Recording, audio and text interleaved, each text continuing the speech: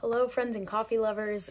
Today it's time to finally make a video that I know a lot of you have been waiting for and asking about, and that is about our cart setup right here. So it's kind of behind me. This is how we stack everything inside there when we're like traveling to events, because it's way easier to just wheel the cart with everything all together, machine on top, to move around. But I mostly have been delaying this video because first and foremost, as I've said in just about every video, you'll always want to reach out to your local health department before you start building, planning anything. Every county is completely different. So an example of that is I'm in Michigan. Technically all carts, which are licensed as like STFUs or campers, they have the same qualifications for the whole state of Michigan, but in Washtenaw County, they will not inspect a cart like this. It has to be a fully enclosed trailer for them to even look at it. But one county over, Wayne County, will inspect things like that as like a kind of push cart operation. Some counties will require you to have a commissary, which is a place that you return every 24 hours. So after every event, to store all your stuff, wash all your dishes, prep your syrups, anything like that you would need to do. Other counties don't require that. So everything is so circumstantial. So for this video, I really just wanted to focus on plumbing, which is also not my forte. I'll put a little clip here as to why I'm not the plumbing expert.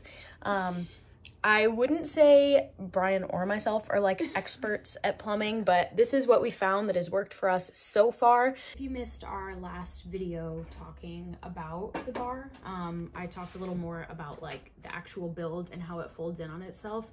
What I like about that is that we can pretty much use any car to like transport the bar because it breaks down so nicely, and all of our equipment and everything we need fits like in these bins. So that's been super helpful. There are definitely like pros and cons between our camper and then having this cart. Obviously, the cart is able to be set up indoor, which is really nice, really convenient. But it is in some ways a bit more set up. With the camper, towing is a huge thing, and then our generator. It's obviously a lot more to bring somewhere, but once we're set up and the generator's good, everything's pretty much plug and play. With this one, we like fully set up and take down every time, and that can be a lot. And plumbing always does freak me out just a little bit. Like what if it doesn't work?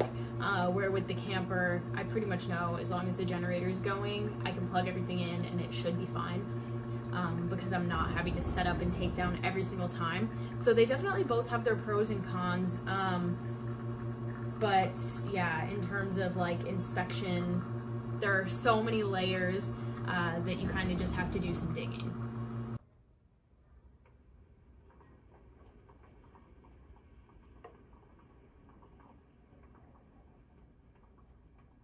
I didn't know what I was going for.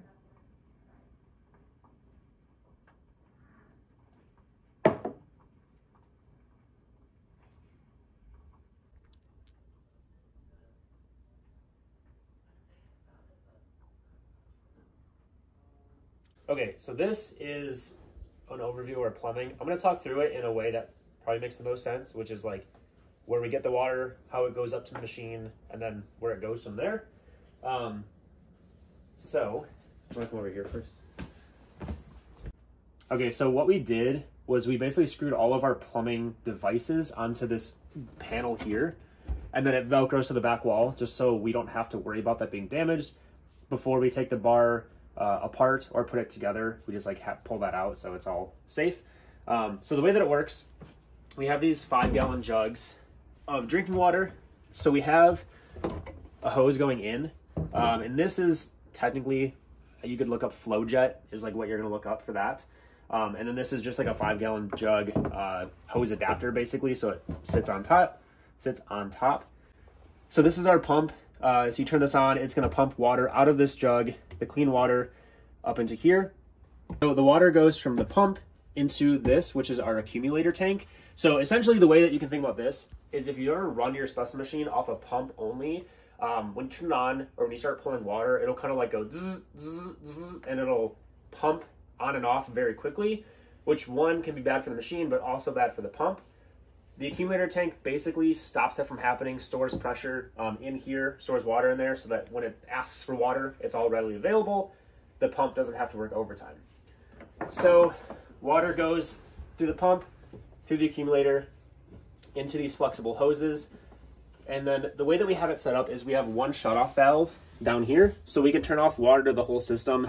If there's a leak or something, we just flip this, turn it outward, and then no water will come through anymore. So from here, we have it teed off. The left side of the tee goes over here. This is a quick disconnect. You don't really need one of those. It just allows us to pull this off the tubing really quick if we wanted to. But left side goes up into the water supply line. And this is just a typical threaded water supply line you're gonna find for any faucet. So if you go to Home Depot, just ask for a faucet supply line. That's gonna go up into the machine and it's threaded on underneath. Pretty standard configuration for that. The other side of the tee is this clear, like flexible hose again. And all that's doing is going up into our pitcher rinser. And then this is basically a adapter from a threaded receiver into this like clear supply line. This is all gonna be in the same section at Home Depot. It looks complicated, but it's all just push to connect. If you just look up push to connect, that's gonna be all this stuff. So that gets started on here. We have another supply line that is gonna go into our waste line or waste bucket. So all the water from the pitcher rinser drops into there. So the other thing to note if you're doing push to connect, which you probably will be, is that these tubes all have to be the same size as the connectors. So if you look in here, we actually have a place where it changes. So I think this is 1/8 inch tubing, and it goes up into 1/4 inch tubing over here. So this is just an adapter to do that. But the way these work is literally all of these white pieces are just connector fittings. So you literally take the tube and just push it in, and that's how it works. There's no threads or anything, so it's super nice. In terms of drainage, on the 853, we don't have a direct plumb right now. So this is just a tray that comes out and we dump it when we need to. But for longer term solution, we're gonna buy a drain kit. So the drain is essentially gonna come out the bottom of this, through the top with all of our other plumbing, and just drain into our gray water bucket here like everything else. So that's how we're gonna do the drainage from that. One other thing to keep in mind is a lot of municipalities require an air gap for your drain lines. So all that means is that right now we have our drain line going directly into our bucket. What an air gap would be is that this drain line would stop up here, and then there's either a funnel or something to make sure it doesn't splash out, but it's not directly connected into the bucket. There's literally an air gap between the drain line and the bucket it's going into. But again, that's going to depend on where you're building your cart. Okay, so this is essentially what kind of tubing you're going to buy for your push to connect fittings. It comes in different dimensions. It might take you a few trips to figure out what is what. I would just recommend Googling it because the listings at the store are either inner dimension or outer dimensions. So either the inside tube or the outside tube dimensions. And you just got to make sure that they match up to your fittings. But yeah, pretty much all this stuff can be bought at Home Depot, so it's not super scary. Thanks, Brian. One other detail that has been really helpful for me that I think I should point out is anytime we plug everything in plumbing wise to get it all kind of jump started, I always just put something on top of the pitcher rinser and just like give it a little push down.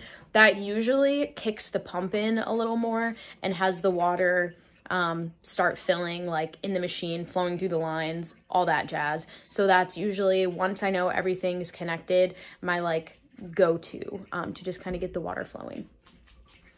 If there are issues, the first thing I check is that everything's plugged in, of course, that the pump is on, because sometimes it's not. And then the last thing is always just that little on-off kind of toggle on the water lines to make sure it's open so that water can flow through correctly.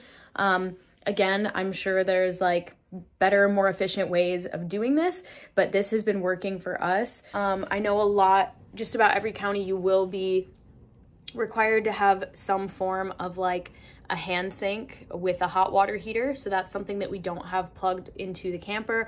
All of the events that we serve are in places that do have access to like a kitchen. I have seen carts get inspected with just using a kettle and like a bucket for gray water to go into.